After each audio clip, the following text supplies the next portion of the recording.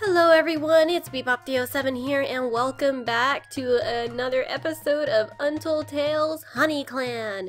And it's been quite a while since we've actually stepped into this series, and I missed it so much, and I'm so excited to be back, and I can't wait to start really delving into this story. I want to turn this into a really awesome, really fun, just tale of Honeycomb, the peaceful cat. Well, not exactly peaceful. Maybe the flower-loving cat. She really likes flowers. We oughta get more flowers. But anyway, in the last episode, you guys, we went to Shadowclan, I believe, and Thunderclan to go flower gathering. And unfortunately, we brought a new cat that we had invited into our clan with us, Shadeclan, and she's a very shy, a little more skittish and cautious cat. And we brought her with us. And unfortunately, we did get attacked a lot. And Shadeclan tends to freeze up when confronted with dangers like that. She's not too good with it, so she froze up, and Honeycomb had to drag her out, and she ended up getting very hurt.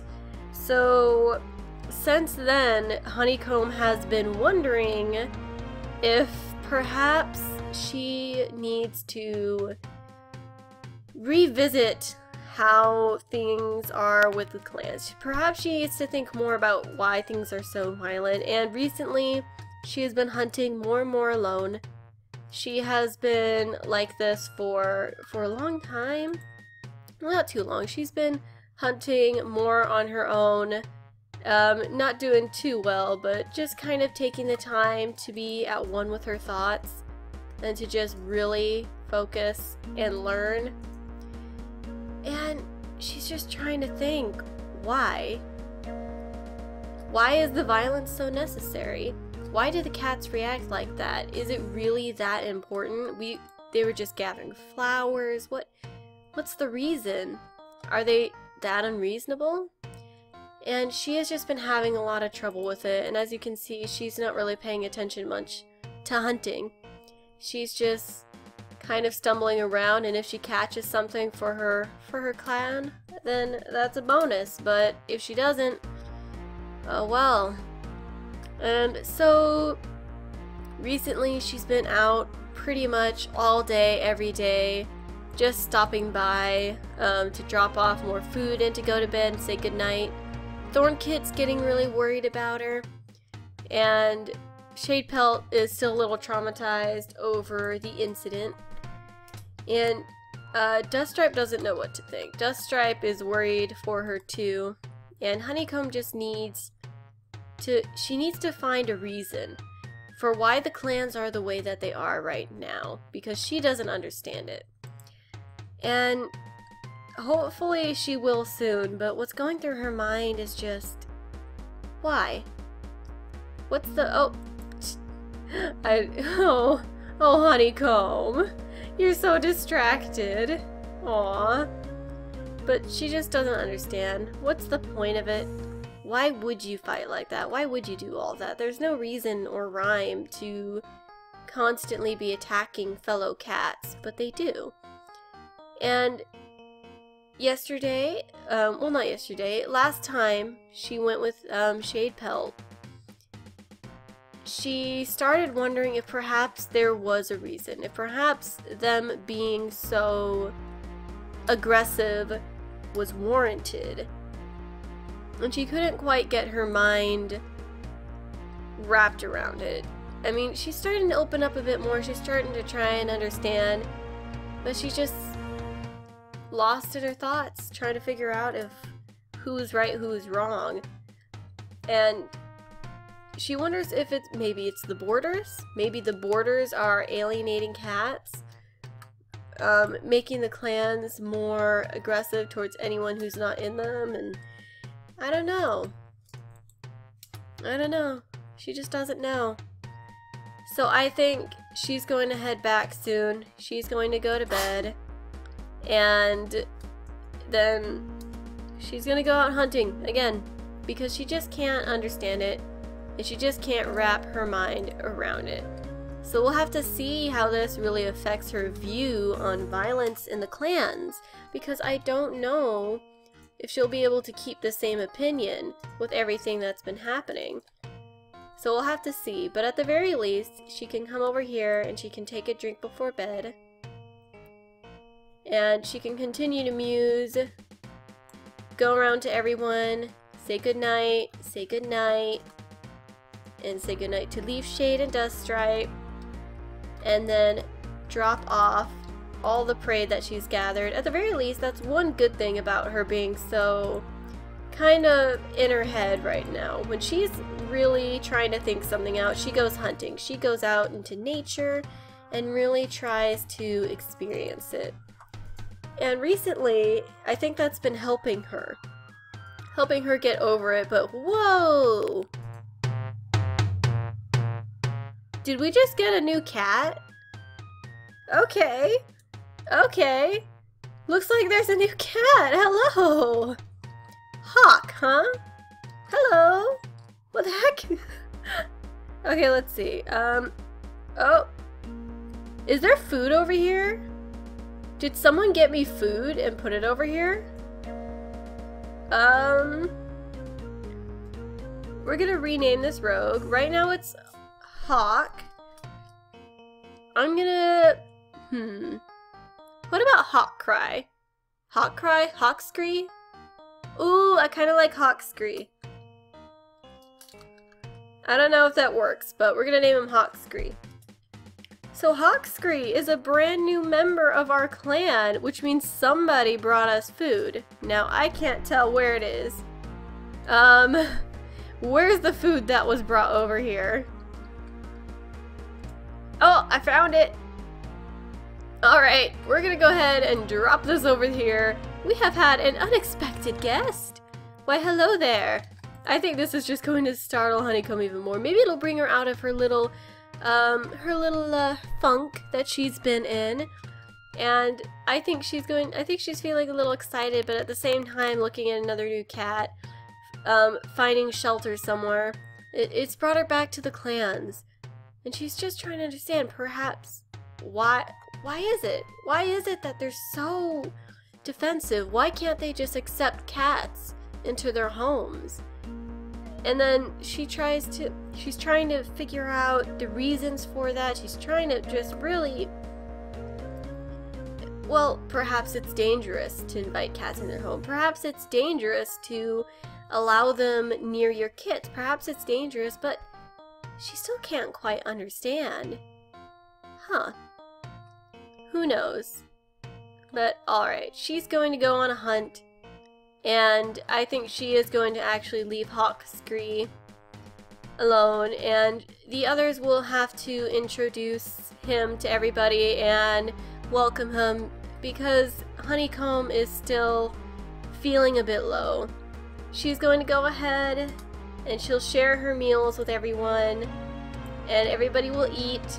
And let's see, we have another mouse to share, and I think one of these. There we go. So I think she's gonna go and just kind of leave and hunt some more because, I mean, is it really that dangerous to let other cats in? Is that why? Are they afraid of them hurting those that they love? What's the reason? So she's gonna go hunt and figure this out. Oh! Whoa, hello Leafshade! Where did you pop out from? Okay. Wow, Honeycomb did not expect to see Leafshade. I think she's just going to start scratching for some moss, like, oh hey, I was just gathering some more nice soft moss for us to curl up on. Since we have Hawkscree now, we need a little more, you know? Honeycomb, I'm pretty sure we have enough. I don't think you're fully Leafshade, Honeycomb. I think Leafshade's just gonna watch her for a moment and she's just scratching a tree like, you know what, I'm just out here gathering some more moss. I figure, you know, why not be productive? So, I mean, I've been going out a lot, I know, but, and she's just doing her ramble thing, which is what she always does when she's a little nervous or when she's excited. She's a rambler. And so she's just going on and on about moss, and then Leafshade just kind of stops her. And he's just kind of watching her a bit, and he just kind of stops her like, Honeycomb, are you okay? You know what, Leafshade? You know what? She's not okay. Shadepelt got seriously hurt because of what I did. She got seriously hurt because I wanted to go gather flowers. And the violence. Why? Why are the clans so violent? What's the point of it? Why can't we just share? Why can't I just feel safe to go and gather the dandelions, to go and gather the goldenrod, and what's the point of it? I just wanted some more feverfew, and Shadepelt just froze up and we couldn't leave, and I just don't understand it. I think after that little outburst, Leafshade is going to take his time responding. He's a little silent, and while he's doing that, I think they're just gonna continue gathering some moss. And then hopefully, maybe he'll have a solution. Maybe all she needed was to vent her frustration. Alright. Honeycomb, I don't know if you're gonna get more moss off that tree. Oh, wow, never mind, prove me wrong. But you know what? I think Leafshade is ready to tell her his side, his view of things. And he seems like he's gonna just sit down over here, so we'll go home in a second and he can tell us what he's thinking. Alright, Leafshade, what do you want to tell us? Alright. Honeycomb, I don't quite have the same...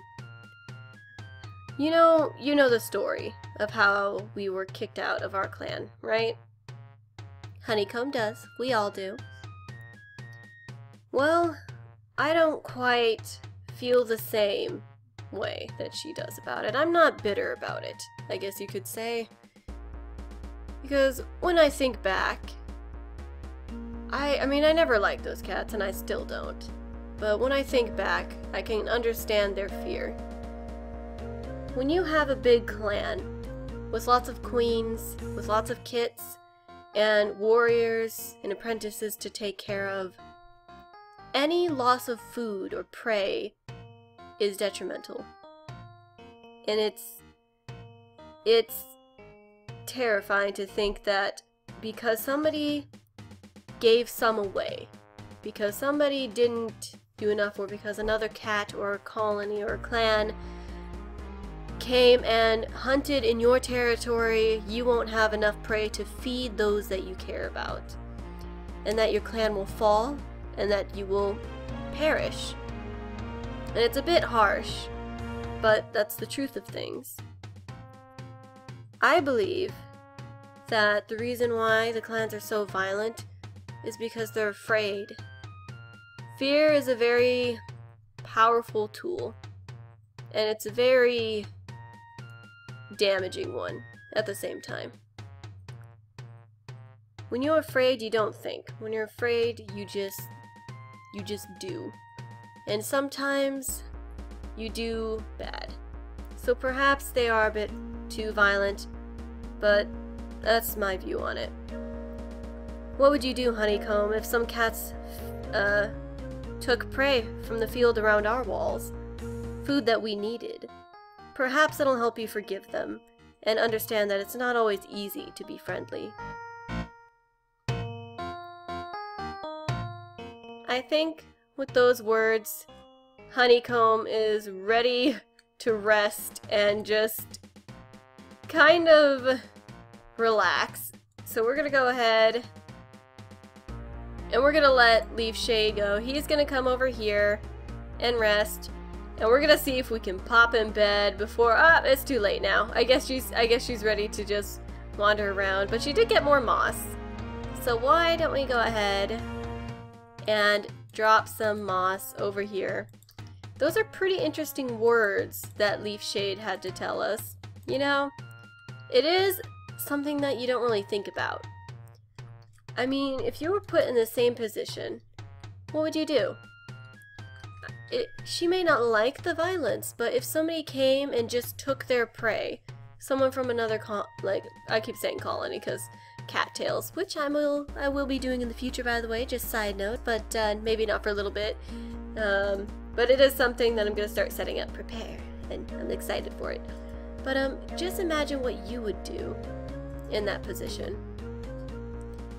If some other clan cats came in and took your food and took your prey, how would you react? I don't think you'd be very happy about it, Honeycomb. And with those thoughts, I think she's definitely starting to understand a bit more. I think she's starting to relate more to perhaps why they are so dangerous and so fierce to anybody who's not in their clan. And now she's starting to wonder, are there any solutions?